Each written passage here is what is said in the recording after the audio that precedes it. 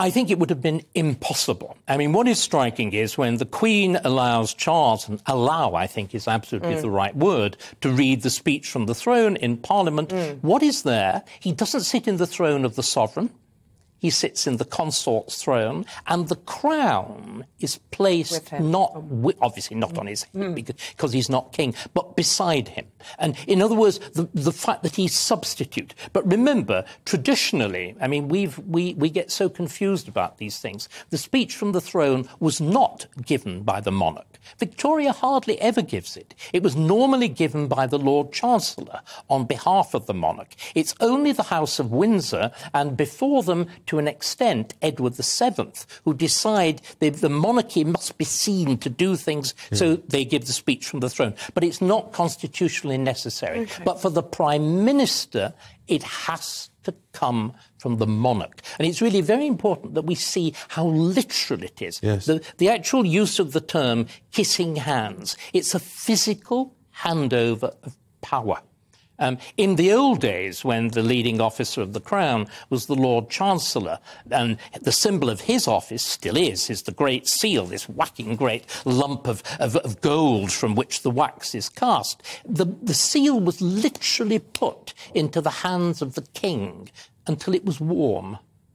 Gosh. There was that sense of, or kept by him for 24 hours, and then it's handed back. And there is that real sense of the physicality of the transfer of power.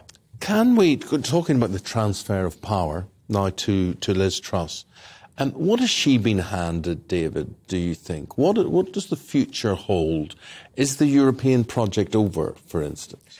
I think she's been handed a series of catastrophes. Really? I think the best way that we should look at the situation we're in now, it is the equivalent of post-war.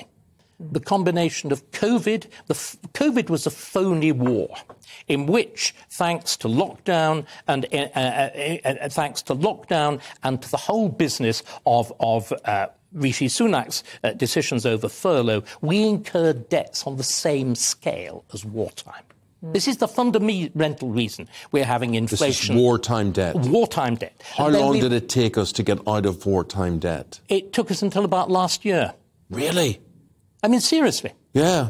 And what we're doing now is, of course, we've had a phony war. We had the phony war of COVID, and we've now got the proxy war in the Ukraine. And the proxy war in the Ukraine, of course, is it were re-triggering this whole situation. So we've had effectively two wars in succession, and one of them still ongoing, with outcomes that we don't know. David, sorry for interrupting you. You're bringing something not very interesting and not very much in vision. It's from RAF Northolt, as you can see there. This is the plane which the Prime Minister is expected, whether it either is or isn't it, but that's going to fly to Aberdeen Airport very, very shortly. Anyway, back to other things, David. Sorry. Well, isn't it interesting? We have a little flight of fancy. And, of course, if you listen to Boris Johnson's speech, it was this succession of flights of fancy.